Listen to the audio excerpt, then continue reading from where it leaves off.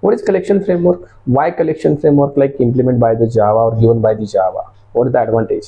Yes, the collection framework is actually we are using the collection framework to have the efficient data structures. That is the main use of the collection framework.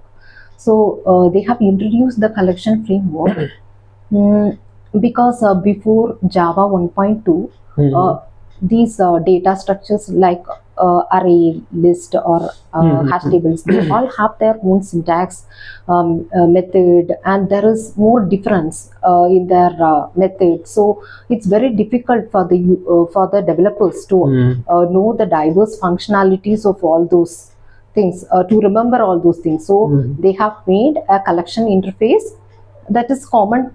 So we can see for adding an element, we use add method in all those collection.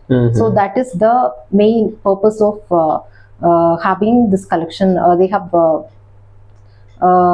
developed this collection interface.